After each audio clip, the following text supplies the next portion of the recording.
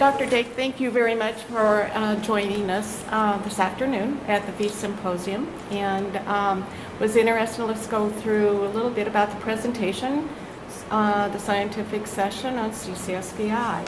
I was struck with actually one of your last statements that you made in kind of the summary of the meeting, and that was, we have to continue to study. We still don't have all the information, obviously. And so do you want to kind of expound on that a little bit? Thanks, Sharon. I'd be happy to elaborate on it. At the VEIS Symposium this morning, we had a very, I think, interesting session.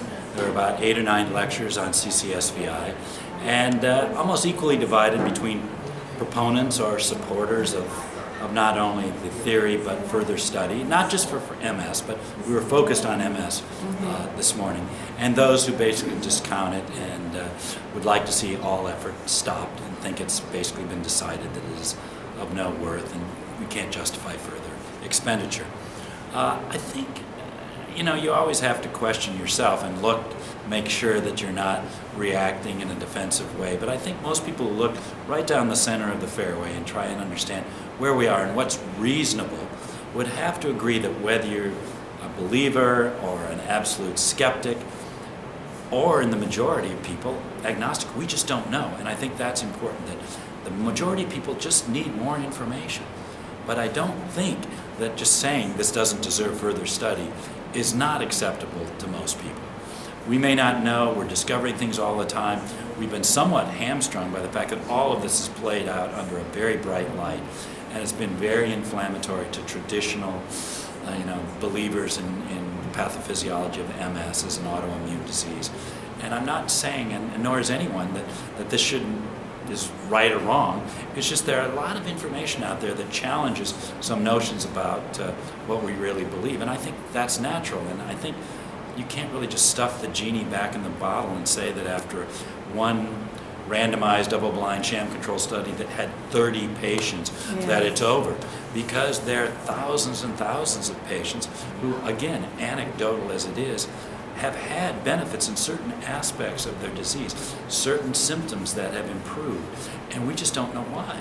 So I think really the forward, open-minded thinker has to understand that we have to go from that and try and now you're seeing, I think, a much more broader area of study, talking about baroreceptor activation, talking about venous flow patterns and increasing cerebral perfusion, talking about all these different things. So we've sort of gone back to square one, and as I was saying today, it's kind of unfortunate that the term CCSVI has been sort of a lightning rod and has now just been stigmatized as this almost evil devil worshiper thing, And so I think we're regrouping, realizing that the next approach is going to have to be broader. It's not just going to be MS, it's really neurological diseases in general. And we're going to have to be more open-minded, not so laser-focused on just MS and treatment, but actually try and understand from square one what's going on, and try to understand which patients may actually benefit, which features and what sort of characteristics could we identify non-invasively that would predict this patient will have a benefit from treatment, and what features may be such that if they don't have them, they may not benefit. Because we do have to admit that in the CCSVI group of MS, we have a divergence of outcomes. I think a lot of people, and again, we're lumpers rather than splitters in saying a lot of people have benefits, but some don't benefit. But within the benefits, there ranges as well.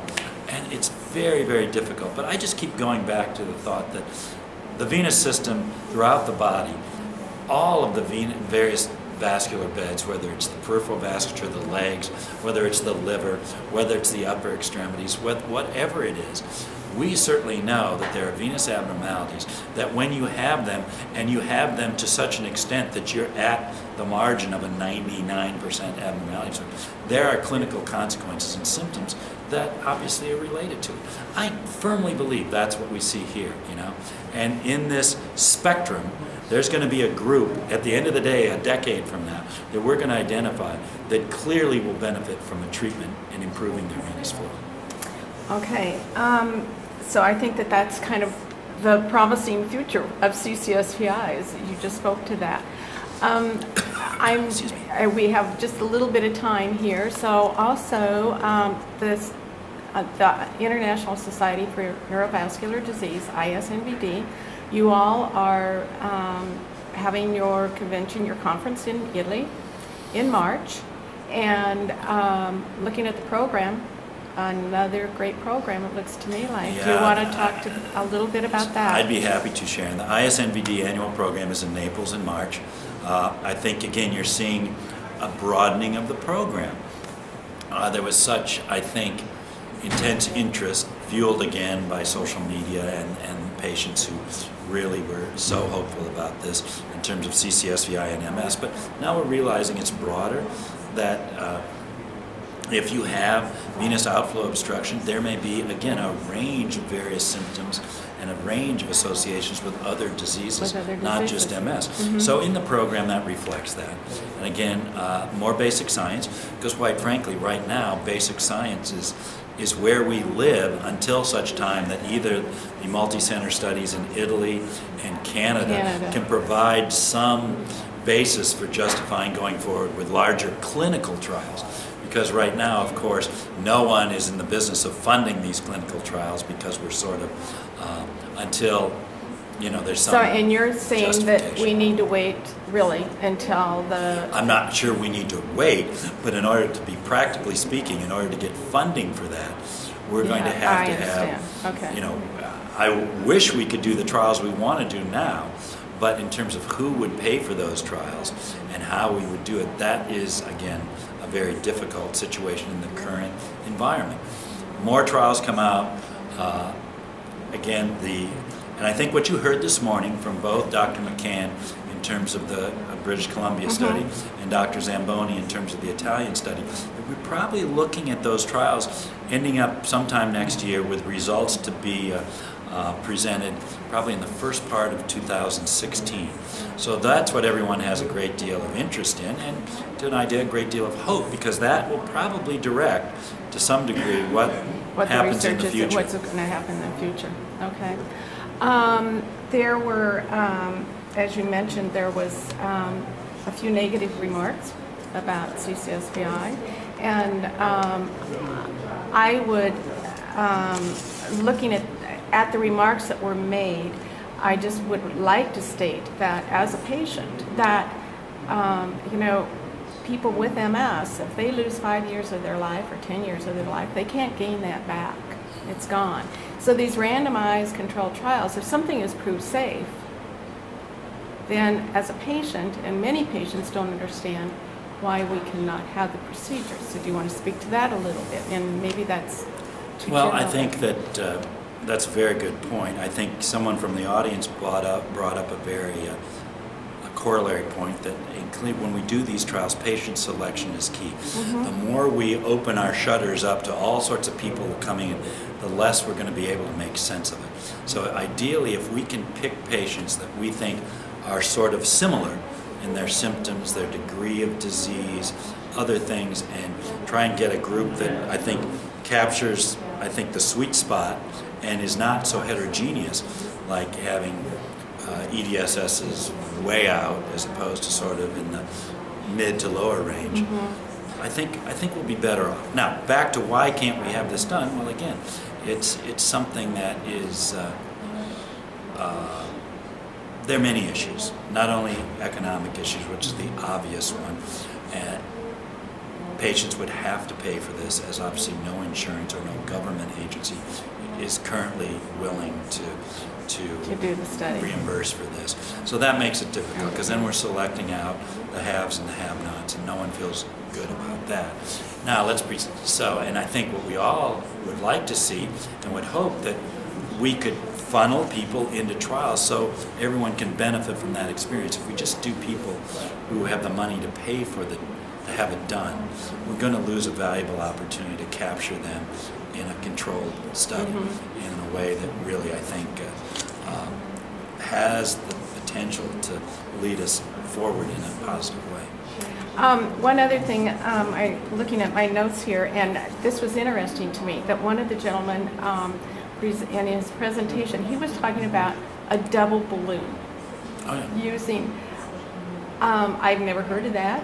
Was Well, this I didn't really, he showed a number of things, including a balloon next to a wire, which would be sort of a larger cutting balloon. Cutting balloons, and I don't want to get into specifics, No, I can yeah. only go beyond a certain diameter, and many of these veins are larger than that. But he was creating sort of his own homemade cutting balloon by putting a wire next to the balloon, and the balloon was of an appropriate size to push the wire. There's no idea, Sharon, if that works or not. Okay. The double balloon is obviously in certain situations where you again, don't want to get technical, but the larger a balloon is, the less pressure it can exert on the wall, okay?